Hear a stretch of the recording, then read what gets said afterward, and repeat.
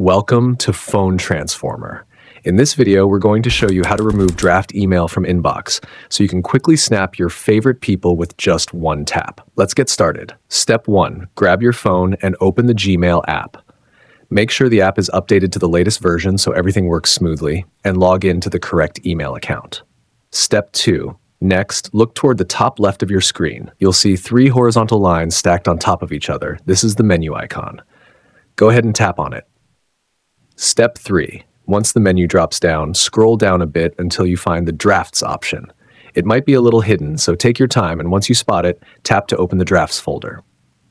Step 4. Here, you'll see all your saved draft emails listed. If there's one draft you want to delete, just tap and hold that email. But if you want to delete multiple draft emails at once, simply tap and hold the first one, and then start selecting the others you want to remove. Step 5. After selecting your drafts, look toward the top of your screen. You'll see a trash can icon. That's the delete button. Tap on it. A confirmation box might pop up, so just tap OK to confirm. And that's it. You've successfully removed your draft email from the inbox. Thanks for watching, and please subscribe to the channel.